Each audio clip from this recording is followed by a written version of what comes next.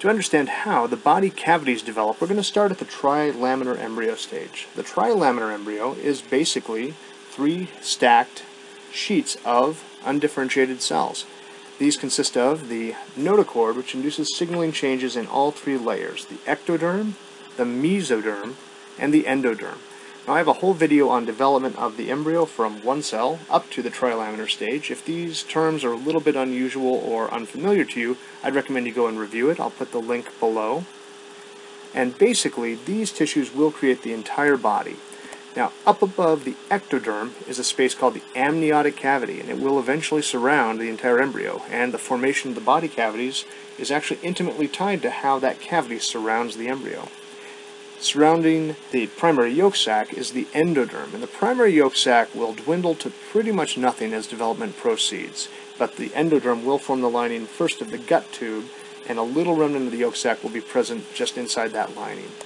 The mesoderm itself needs to be subdivided into the paraxial mesoderm, which is going to differentiate into somites, the intermediate mesoderm, which will become the urogenital system, and the lateral plate mesoderm. And this is going to be one of the major players in this process. So we move a little further along in development. The ectoderm has developed a neural groove. This is the start of the central nervous system. Nearby, we have spaces developing in between the lateral plate mesoderm. And they're actually going to separate the lateral plate mesoderm into 2 parts: the parietal layer and the visceral layer. You may also hear these referred to as the somatic layer and the splanchnic layer. Parietal is going to form the body wall, and visceral is going to form the surrounding of the organs, and that's a pretty useful generalization. We'll follow a little bit further as we go. As development proceeds, the split becomes very apparent between the 2 layers of lateral plate mesoderm, and we wind up with an actual indentation there. The parietal layer of lateral plate mesoderm is riding along with the ectoderm, and it's going to start moving inferiorly and starting to wrap around the remainder of the embryo. Meanwhile, the primary yolk sac gets pinched very tightly, leaving the visceral layer of lateral plate mesoderm enveloping what will become the gut tube. The gut tube has become so pinched off that even though it's lined by endoderm, and even though it's still connected to the body by the visceral layer of lateral plate mesoderm, the connection that it has to the yolk sac becomes incredibly tenuous. We only have a very thin, what's referred to as a vitelline duct connecting it, and eventually the yolk sac will rescind completely. And that's because we have the parietal layer of lateral plate mesoderm moving around on either side, lined by ectoderm, and these 2 edges are going to meet each other and completely seal off the body, creating a cavity called the intraembryonic silom, or the intraembryonic cavity. As that happens, it's pulling the amniotic cavity around the embryo in its entirety, and the amniotic fluid is the water that we refer to as when someone's water breaks when they're giving birth. This cavity and the fluid within it will almost completely surround the embryo throughout further development. Now, the ectoderm remains in contact with the surface of the embryo. It's going to form the epidermis, and it also forms the spinal cord and brain. It gets surrounded by some of the somite mesoderm, specifically the osteotome, forming the axial skeleton, and nearby are the myotome and dermatome, forming some of the muscles of the body, and the dermal layer of the body in particular. The intermediate mesoderm does a lot of interesting things, making the kidneys and gonads. We're not going to follow it any further in this talk, but it is still moving along, and the dorsal aorta is now present very close to the center of all this development, and it will be supplying blood to all these developing tissues. Now we've completely sealed off the intraembryonic cavity. The anterior body wall has been completely formed from thorax down to pelvis by the parietal layer of lateral plate mesoderm and its surrounding ectoderm. The intraembryonic silom is a completely separate space from the outside, and the gut tube, lined by endoderm, is surrounded and suspended by its own mesentery.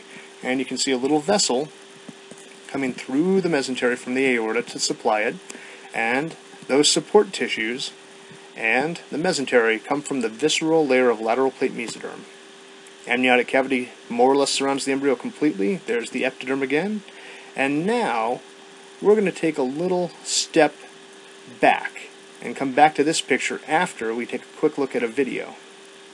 Alright, a little quick aside to understand how the intraembryonic coelom forms and will eventually make the peritoneal and pericardial cavities. I've used my vast resources in my research lab, aka pool noodle, to demonstrate that. The embryo is basically a disc, and that coelom, that space, forms on the lateral side and the cranial side of the developing embryo. But as the heart develops and the brain enlarges, the cranial part actually folds anteriorly to make a little bend like this. The heart grows into it as the head and brain roll a little more anteriorly. So this is basically the space that's present at the time. And notice it's connected from bottom to top. And the partitioning of these spaces is what we're going to be discussing next. So we've seen that the intraembryonic coelom forms a little bit of a horseshoe-shaped cavity around not only the lateral side of the body, but also around the head. Here, what we're viewing is the ectoderm, but we're looking at it from a sagittal cut, so a sideways view of a mid-section cut of the developing embryo. Endoderm is just below it, and there's a place just ahead of where the brain is forming, right here, called the stomodeum, and it's a place where the ectoderm and endoderm remain completely adherent to each other. Now, just cranial to that, interestingly enough, is our developing heart. Our heart actually develops in front of our brain early on, and the intraembryonic coelom passes through that space as well. So it's just at the kind of midway point of that horseshoe, at the bend. Now, outside of that is a layer of mesoderm, and in particular a spot we call the septum transversum.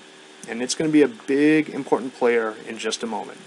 Because as the embryo enlarges and folds, that heart developing area gets tucked underneath, ventral to the body, and that's why the heart winds up in our chest. Now, the developing brain, coming from ectoderm, is still present, getting bigger. The gut tube is developing from endoderm, but we have mesoderm present between them at this point. However, the stomodeum remains a thin membrane which will eventually rupture, making the mouth. And that happens well after all this folding has occurred. Meanwhile, the developing heart and the intraembryonic coelom near it, which is going to become the pericardial cavity, keeps tucking up and under more ventrally into the thoracic region. And that big wedge of mesoderm called the septum transversum comes along for the ride. And, quick preview of what's coming up, it's going to form the diaphragm, or at least a significant part of it. As we keep folding, the heart's been tucked in ventrally here. We have the developing brain right there, stomodeum, forming an early mouth connecting to the gut tube from the outside, and that's why once it ruptures we'll have communication from the outside into our foregut. The vitelline duct leading to the yolk sac is present a little further along, but now I want you to note that septum transversum. It's hanging out between the abdominal region and the thoracic region, and that's why it's going to contribute to the diaphragm. Please note, however, we've got the developing heart pushing into the pericardial cavity. A little pink layer here is going to form, pink layer lining the heart, is going to form the visceral pericardium. I'm not going to continue drawing it in any further illustrations, but do note that it's there. And the pericardial cavity that it's pushing into will form the pericardial cavity of the adult. And at this point, that horseshoe still exists. It's still connected to the peritoneal cavity, but that's about to change in a process I'm going to describe right now. If we take a cut right through that septum transversum and look at it in an axial view, we'd see something like this. There's that septum transversum. And we still have the intraembryonic coelom. But in this region, they have a special name for it, called the pericardial peritoneal canals, are connecting the pericardial and peritoneal cavities. As development proceeds, little folds from the lateral wall start to close those canals. Those little folds are called pleuroperitoneal folds, and they get bigger and bigger until they actually close off this space entirely and fuse to the septum transversum. And that takes us to our next picture. They're going to push in, and now we've got something a little more complicated looking. The septum transversum is going to become the central tendon of the diaphragm. It's still very much in the middle. The pleuroperitoneal folds contribute a little bit laterally and posteriorly, by fusing completely to the septum transversum, and then the majority of the muscle in our diaphragm actually comes from the body wall. It actually grows in from the outside. Now, failure of this process, particularly of the pleuroperitoneal folds to fuse to the septum transversum, can result in a hernia of gut into the thorax during development. The abdominal contents are under a great deal of pressure during development, and if there's a hole because these pleuroperitoneal folds didn't close properly, then the gut will push up, usually into the left pleural cavity, compressing the lungs and maybe even pushing the heart further to the right. And that's incompatible with life outside the womb and has to be caught early and corrected in utero. So that's development of the diaphragm and how it affected this, and how we got a separate cavity in the thorax from the abdomen. To see a little bit more about how that proceeds, we're going to do a similar cut at the level of the heart. And here's what we see there. The heart's right there. It sits within a pericardial cavity, which at this point is still connected to the peritoneal cavity by means of those pericardio-peritoneal canals. And now, I've drawn the foregut, but I've also drawn the developing lungs. The lungs come from a respiratory diverticulum that blebs off the foregut, and little tracheoesophageal ridges separate it from the foregut, and it's going to form little lung buds on the right and left that are going to form the lungs. Nearby is a fold of tissue containing the phrenic nerve, which innervates the diaphragm, and some of the cardinal veins, which will form the great veins leading up to the heart. As development proceeds, those lung buds get bigger and bigger, and from front to back, we have the aorta, the foregut, a completely separate trachea, and as I mentioned before, these expanding lungs push into that space. They fill the space that's there, and they compress the space around the heart. The pleural space enlarges, and as it does so, it doesn't invade the pericardial space. It pushes that fold of tissue containing the phrenic nerve ahead of it, and that's going to essentially seal off the pericardial cavity. We're going to go another step further. As the lungs continue to develop, it's like they carve out some of that tissue and wind up completely surrounding the lateral aspect of the heart. And as that proceeds even further, we get to the mature conformation, where the lungs have wrapped more or less around the heart completely.